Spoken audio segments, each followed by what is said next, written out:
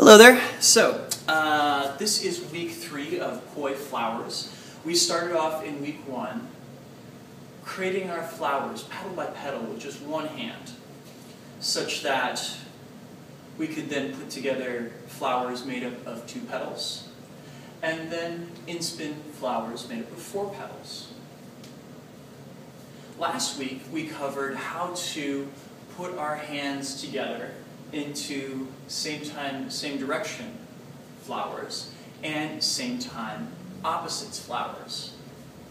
Now originally I had intended this week to be a tutorial on both split time same direction and split time opposites, but I can't get both of them in under 15 minutes unfortunately. So this week is just going to be on split time same direction, and then next week is going to be on split time opposites, yeah? So away we go.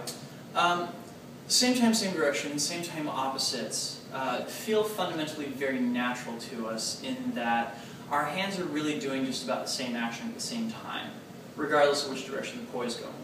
When we switch into a split time kind of place, whether it is same direction or opposites, this is the first time that our hands are really experiencing the challenge of trying to do something slightly different at the same time, right?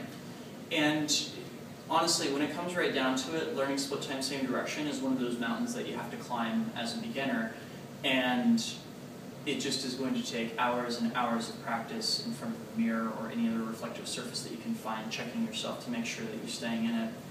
I do know a few tricks that will help you at least put the flowers together, but just know that this is work that you're going to have to really do in the coming months in order to make it work no matter what the move is that you're doing. And I mean, I've been doing this now for almost 5 years, and there are still times when I find my split time same direction kind of falling apart. So it's just, it's one of those things that we wrestle with as poi spinners. But in trying to put together flowers with split time same direction, we can start with moves that we know that already utilize this time of direction combination, one of which is the 3D weave. Another one is the much reviled buzzsaw.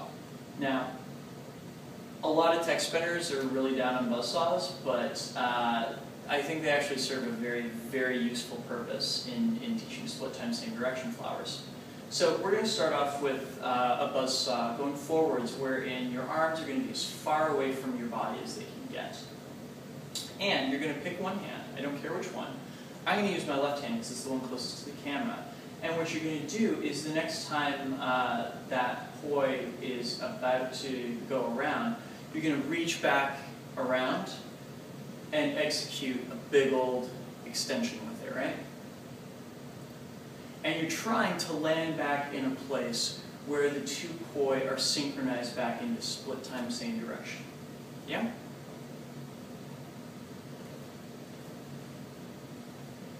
As with all things, you want to work on this until you can get it 10 times in a row pretty solidly, not losing your timing. And then we're going to throw a little bit of a monkey wrench into it. I'm going to have you add a pedal when that hand is back behind you. So you're reaching down and around, pedal, up and over, back into buzzsaw. Down and around, pedal, up and over, back into buzzsaw, right? Now, you'll notice that the first way we were doing this, just doing an extension, both of the poi were completing a beat at the same time.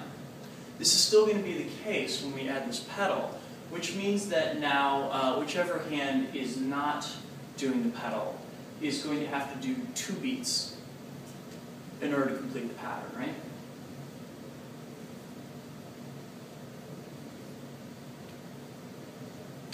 Okay, so if you do that 10 times without keeping it relatively clean, it's time to bring the other hand into it.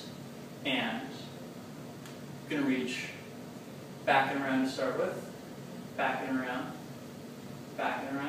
and then when you get 10 of those cleanly, you're going to add the pedal again. This other hand. Now, for those of you who have been following this series since the first day, you'll note that this is actually the same technique we've been using all along. I'm building up a flower, 1 petal, and then 2 petals. It just so happens to be that I'm trying to keep it in tandem with another hand, right? If you've got this on both sides, your next challenge is to come back to this place where you're doing 2 pedals. And when you open up, hold it. Hold that timing as long as you can. See if you can get 10 beats in. You can check yourself by seeing the poi kind of trying to slip past each other in the middle right here. If you're doing same time, same direction, you'll see one come up and then one come down. There'll be a delay between them, right? Whereas when they're going split time, same direction, the one's going up and the one's going down simultaneously. So if I were to say, stick a bar out straight from my chest, both of the poi heads would hit it on their way through simultaneously, right? When you're able to hold this open for 10 beats, once again, you're going to switch back to the other hand. And hold it open for 10 beats. Sweet. If you've gotten that far, it's time to start building up the actual flower. The way I do this is going from a place of starting off in split time, same direction extensions, which the arms, it feels like you're doing the crawl stroke, right? Almost everyone I know who, when they first try this move, do it from a place where they put their feet straight together and their body's ramrod straight, and the results are not terribly attractive. Starting off, start from a good solid base on this. I usually do this from kind of a narrow bow stance place. So my left foot is facing straight ahead of me. My right foot is kind of off at a 45-degree angle. And I'm putting about 70% of my weight into my left foot and about 30% of my weight into my right foot. My hips are pretty even between my 2 feet. And really, you should be able to orient this such that your hips are kind of square against the wall. And if you're able to do this, A, it provides a much more stable base for you to be going through split time, same direction with. And B, you'll get a very lovely stretch through your shoulder when you reach the position where your body is slightly twisted, yeah? Note as I'm doing this that my torso is kind of rocking back and forth. This is going to keep you from hurting your shoulders as you do this. Any kind of movement where your hand goes back behind your shoulders rather than straight out from them is bad news. That's how you get injuries. So coming from this split time, same direction kind of place with my extensions, once again I'm going to pick a side, and I'm going to say, okay, every time I am turned towards my left side, I'm going to execute a pedal, and then go back into my extensions. Pedal, extensions, pedal, extensions, pedal, extensions.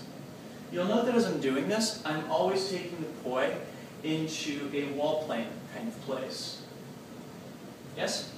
The reason for this just is that visually it allows you to do that check real quick to make sure that they're phased properly. When you work your way through, you can also do them both in middle plane. I personally don't care. I just think that this is easy for beginners to kind of check at work. Yeah? So as you're executing this, you're then going to switch to doing the other side as well. And once again, keep on practicing it until you can get 10 beats on each side cleanly. Chain them together, and congratulations, you are now doing 2-pedal, split time, same direction in spin flowers. Awesome.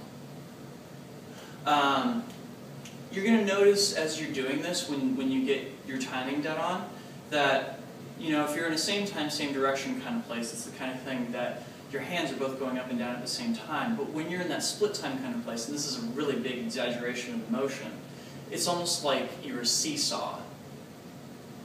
So imagine somebody had put a big old long staff behind you and kind of strapped your arms to it.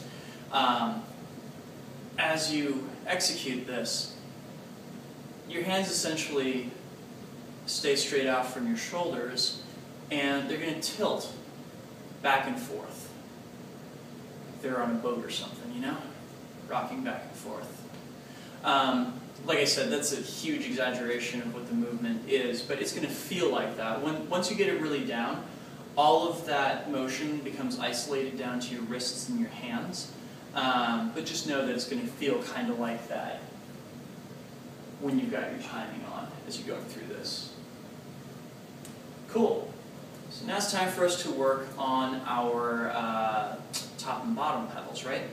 Now, as I'm going forward, I'm going to have moments when my left hand is on top and moments when my right hand is on top, yeah? And the moment when my left hand is on top is when I'm coming out of facing to my left side. The moments when my right hand is on top is when I'm coming out of facing to my right side, yes? So that means that I need to train my left hand being on top on my left side and my right hand being on bottom, and then my left hand being on bottom on my left side and my right hand being on top, right? Okay, that's a mouthful. How do we train this?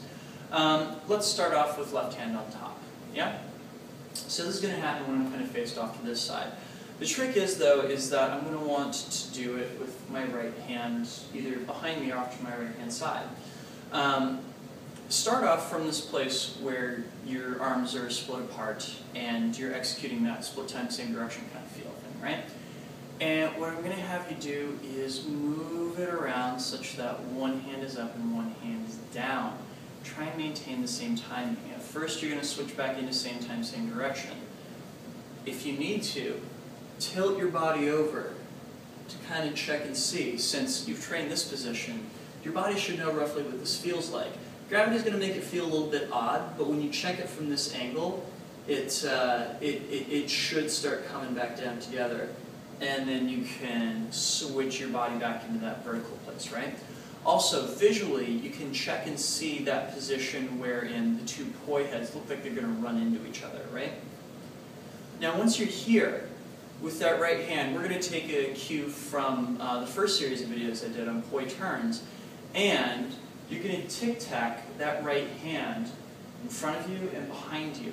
And the trick here is that you're going to try and maintain that split time feel all the way through. So you get that moment to check it when it's in front of you, and switch it back to the other side, right? And after this feels all right, you're going to stop here with your right hand poi behind you and see if you can hold your timing for 10 beats. If you're there, awesome. You're halfway to being done. The other one we're going to work with, of course, is having the right hand on top. Once again, you can check it on the side to make sure that your timing's on. Come back to the vertical place. Look for that position where the two poi heads look like they're going to run into each other in the middle. And now with the right hand up top, you're going to tic-tac it back and forth again, right? And check and make sure that your timing is dead on when you come back to the original side. And then stop it with your right hand on your right side. Try and keep your timing and direction consistent for 10 beats. And once you got that down, switch between them.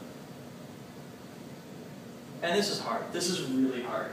The vertical pedals, honestly, were the hardest part for me in learning how to do this. You can always come back to this position and check yourself if it feels unstable. But once you can get to a place where these are feeling relatively stable, that you can do 10 reps of them without any kind of difficulties, it's time to add the side pedals in, which you remembered how to do this whole time, right? And once you're there, ta-da! You have your 4-pedal, split time, same direction, intimate flower. Congratulations. Cool, so next week we'll talk about split time opposites, which I think is actually slightly easier than split time, same direction. And the week after that we'll talk a little bit about anti-spin. So, thank you guys for watching. Have yourselves a great week, and I will see you next Friday. Peace.